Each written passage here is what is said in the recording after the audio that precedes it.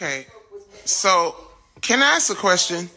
I'm just going to ask a question. I've been seeing protests and, all through this stuff. And I've been seeing policemen use rubber bullets and tear gas and shields.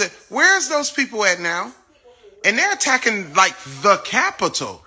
I mean, these protests was just on regular streets and they got, like, straight attacked. And now these people are attacking government property and they're not doing nothing. Where's the National Guard? I'm serious. Where's the tear gas and the rubber bullets in motherfucker's face? Where is that? So I'm just trying to figure out what is the difference between these protesters and the other ones. Can someone please explain that to me?